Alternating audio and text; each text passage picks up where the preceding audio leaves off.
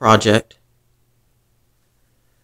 It starts off with putting in a bead at the top of this screw, which is just a vacuum hose.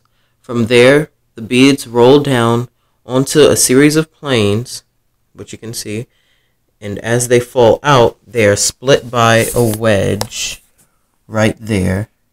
And as they are split by the wedge, they roll out into this bottle cap, knocking into a marble that then falls onto a mousetrap.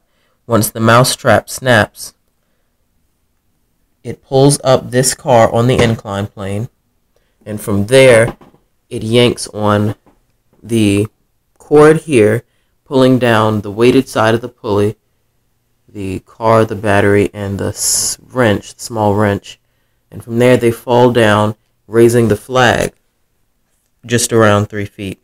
And so, to recap on all of the simple machines used in here, the screw is the first thing, the vacuum hose, and then from there, the wedge, which is down here. And then after that, it hits the lever, which is the mousetrap. The lever then pulls the car, the wheel and axle up the incline plane here. And then from there, it triggers the pulley, and that's the last simple machine used.